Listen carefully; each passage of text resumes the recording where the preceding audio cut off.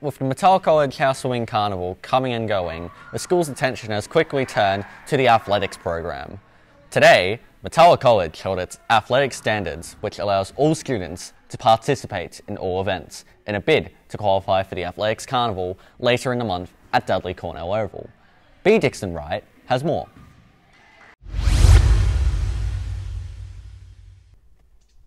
In a few hours' time, this row will be busy with students from years 5 to 10 competing for a place in the Murtoa College Athletics Carnival.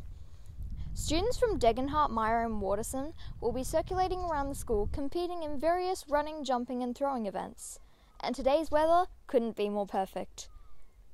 The House Athletics Standards occur each year in the lead up to the Athletics Carnival. House captains organise and record their students' scores with an emphasis on maximum participation. Although the standards do not directly affect the results of the Athletics Cup, they are important for securing the Athletic Standards Trophy. This is awarded to the house with the highest average score per student.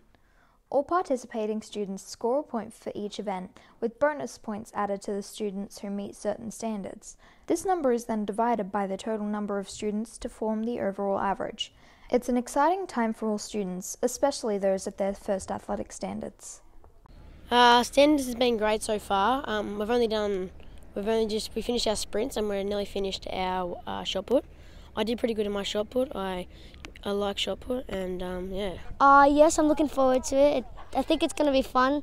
It's going to be hard work, but hard work pays off, I guess so.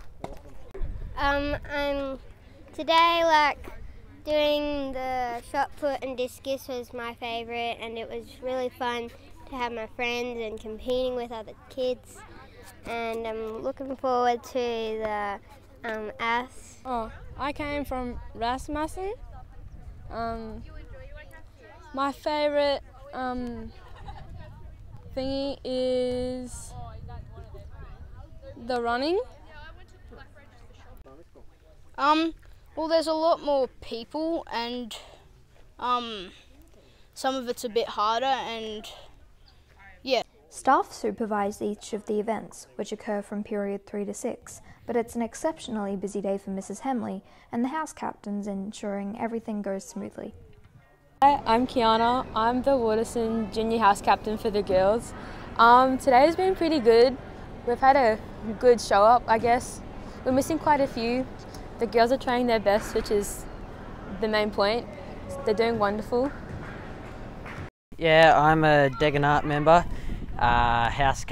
junior house captain, but yeah, I gotta say standards are going pretty good. People are giving it their all. I'm Degenhart's junior captain, Lily. The standards are going really well so far. All the girls are giving their best, which is really encouraging. They're all encouraging each other and they're all doing really, really well. So yeah, that's all really good. During 2020, this event was cancelled due to the COVID-19 pandemic, so there's increased enthusiasm about the day, especially Year 10 students who may have worried they'd missed their final athletic standards. The standards were pretty good this year because we came back from COVID, because last year we didn't get any. We didn't get to do the sports last year. My favourite part about standards, it's got to be getting around everyone.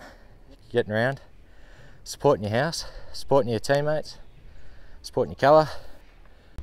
The winners of the athletics standards will be announced at the Athletics Carnival. But regardless of what house you're in or whether you win or lose, this is guaranteed. It's a better way to spend your Friday afternoon than in class. This is B. Dixon Wright, Murtoa College News.